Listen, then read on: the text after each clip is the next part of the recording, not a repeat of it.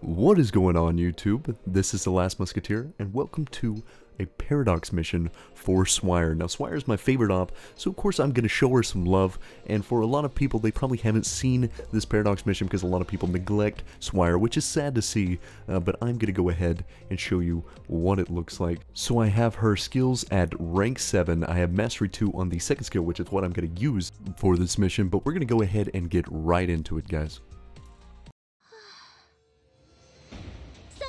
So you'll notice there is a healing pad here that I'm going to drop her on. That way I can kind of bait out if I need to, but you don't necessarily have to with the stuff you're going to get from what the snipers are going to take down. So you're going to have a lot of these crates that are dropping through.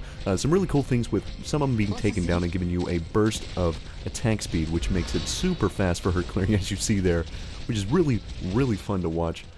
But you're also going to build up a lot of these supplies. Now, the main thing is using this arts damage one to link the electricity between the sides. Because the main thing is, it's not only just going to do damage, it's also going to slow, which is very crucial to what you're going to be doing.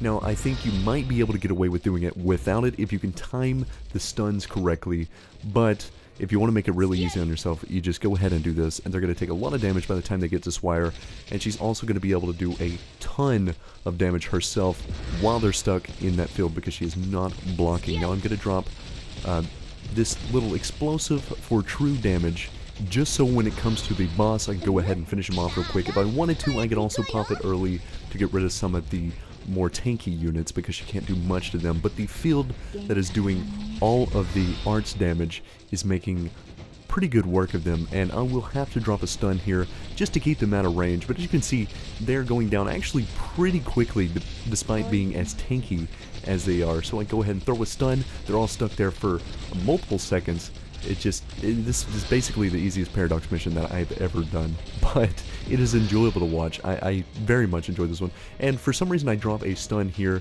just because I wasn't paying attention, I guess.